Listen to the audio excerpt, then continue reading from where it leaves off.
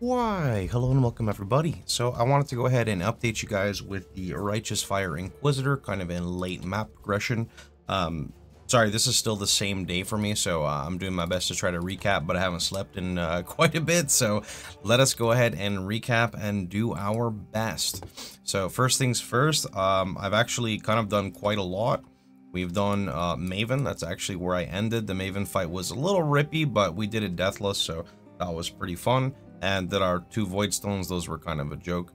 But yeah, let me go ahead and talk to you guys about the progression, because I know people are going to be asking a lot about this. I was originally going to sleep, but instead of sleeping, I saw that a bunch of people were complaining, not complaining, but more so curious about how red map progression would work, so I just wanted to go ahead and showcase. Also, on our Maven kill, I dropped the impossible escape that I need for the build, so that's kind of like getting really spooned, but that was, you know, kind of really lucky, so I just put that right over there. So first off, to talk about, before I continue, talk about the little, whatever this stuff is called. I originally started with the one that's called like Oath of the Magi, or Magi, whatever it's called, where basically I did not wear anything in my boots, so I gained Giga movement speed, and then I pivoted over into this, and I actually haven't found any like things to get the charm slots, but my first one I'm going to use here is chance to gain endurance charge, I think, and then I'll probably worry about like getting onslaught and maybe some life regen. We'll figure it out. Okay, so with that being said, I want to go ahead and jump into some red maps. So let me just get like a tier 16. Here is an underground river. Let's see what we can do to this. Let's alk it up. Okay, looks good. 30% monster life. That's good. So right now in this character, this might look a little daunting, but before we jump a little ahead, let me just show. Currently running on a 5-link Righteous Fire from an Atula's Hunger. So Atula's Hunger, if we were to go take a look at this really fast, is not nearly as rare as I assumed it was going to be. So I'm just going to show on PoE Trade right now to show the prices here.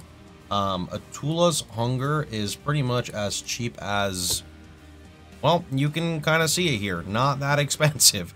Of course, if you're going to look for one with like a near perfect life roll, then yeah, but like here's one for 70 chaos with 982 life, for example, 50 chaos with 971. So your body armor is pretty good to go. I'm rocking a 5-link, so I'm running Ellie Focus, Righteous Fire, Life Tap, Swift Affliction, and Burning Damage.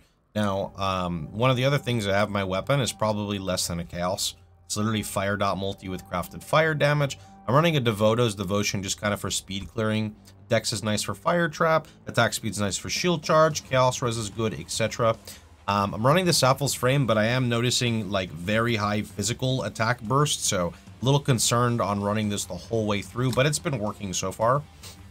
Jewelry is just pretty much to res cap myself. Same thing with this one over here. I actually completely forgot, I was supposed to use a new amulet I found with Dot Multi, and I think my dumbass may have vendored it. That sucks if so. Let's not talk about that. All right, so yeah, so then there's Replica Soul Tether over here. Replica Soul Tether is a key component to getting this build to work. So let me just come over here and search real fast. So Replica Soul Tethers, there's actually quite a few of them, and they're not even that expensive. So those 2 things between the Atulas and the Replica Soul Tether give you so much damage, like so much, because I go from like 3,000 life to like 5,600, and then the Replica Soul Tether is a bunch of ES. So, you know, without further ado, let me just go ahead and jump into this T16 map, located, where did I put it? Oh, okay, I already set it up. The tooltips, so my Righteous Fire is 320k, and my Fire Trap is 152. I do have a cluster jewel set up right here that I kind of went into, which is starting to give me some scaling off of the jewels, but I was clearing red maps far before this, and it felt okay. For sure, with the Atulas and the Replica Soul Tether, it's pretty crazy. For SSF, it's going to be a bit tougher, obviously, right? I also do have the Legacy of Fury, but I'll be honest with you, the build feels really good even without it at the beginning. I will go ahead and literally just kind of take them off for right now, just to show you that the clearing with the Atulas is actually enough, right? It honestly doesn't feel that bad at all. Now, obviously, I just lost my 30% movement speed boots, so that's going to feel kind of bad, right? Now, one thing to note about the Righteous Fire nerfs, it's kind of important to understand this. This version that I am playing right now is the experimental version that I kind of talked about, right? the experimental version of Righteous Fire is essentially a version where you kind of forego some of your defensive layers and instead scale higher life and energy shield.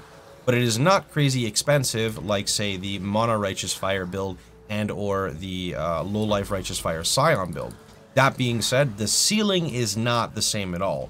So what I mean by the ceiling is this build definitely has like a hard cap where, you know, it's harder to get defensive layers, it's harder to scale your damage past a certain point, but it is league startable and it's not crazy expensive, at least from what I am used to, right?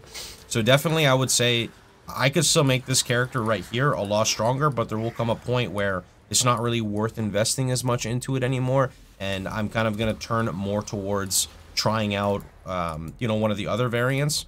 The important thing to kind of talk about with this conversation is basically that the nerfs to Righteous Fire still are definitely there, right? Like, they impact the Aegis Melding version, they impact the Juggernaut version, and those versions will still work for sure, but it's more of the scaling, you know, when you're putting 30 divines into your character, 40 divines into your character, it's kind of like what you're getting out of it now. So that is where I would say to turn into the low life Righteous Fire versions, and still, you know, there needs to be a bit of work before we fully, you know, get to the point where we can make a budget version of them and really see kind of what it is that is required, right? This version, I would say, the one thing I don't like is just the lack of physical mitigation. Here you'll probably see it. I will get blasted by these guys.